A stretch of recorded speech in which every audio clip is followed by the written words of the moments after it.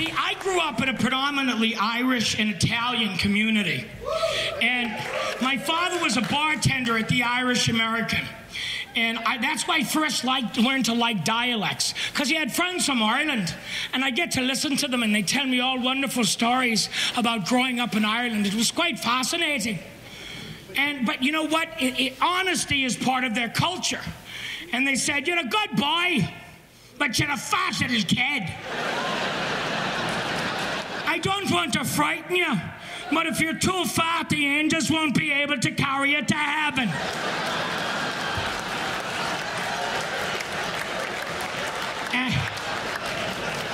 Actually, my dad's friends from Ireland gave me the best diet advice they ever had. "I'm going to give you a diet. It's going to work for you your whole life." And it is, you know, because I've been up and I've been down, and I feel pretty good now. And